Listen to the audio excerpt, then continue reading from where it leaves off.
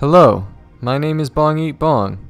Today, I'm going to walk you through the process of using Baritone to build a schematic file.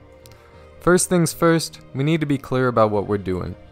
Baritone is a mod that has the capability to build schematics using schematic files. These can be created using MCEdit, Schematica, and a few other mods. The most important requirement that must be met for Baritone to build a schematic is that it must be created from a 1.12.2 or prior world. Schematics made from worlds 1.13 or later will not work.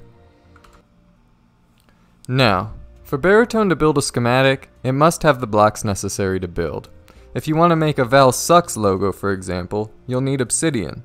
If you're in creative mode, you must have the obsidian needed equipped in your hotbar. If you're in survival mode, you can have blocks in your inventory, but the setting Allow Inventory True must be set if you want Baritone to access blocks in your inventory. Let's say you're working on a large structure, and it requires more blocks than you can fit in your inventory. This can still be accomplished, but it's recommended you make use of the pause command.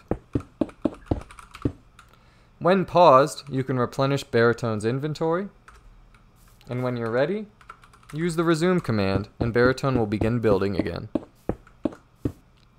To start building with Baritone, make sure you have the schematic you want to build in .minecraft/schematics. If this folder does not exist, you may need to create it and place your desired schematic inside. Remember, only schematics made from 1.12.2 or prior worlds will work. To build a schematic, we're going to use the build command. For example, if your schematic is named MWI_stone, type #build MWI_stone.schematic. Upon entering, Baritone will begin to build the schematic. If you encounter an issue building your schematic, you may want to change this setting. Build in layers. If you set build in layers to true, Baritone will build schematics layer by layer as opposed to block by block. Sometimes this is better, sometimes it's worse. It's really going to be up to the specific schematic that you're building. A lot of the time, however, enabling this setting will resolve your issues.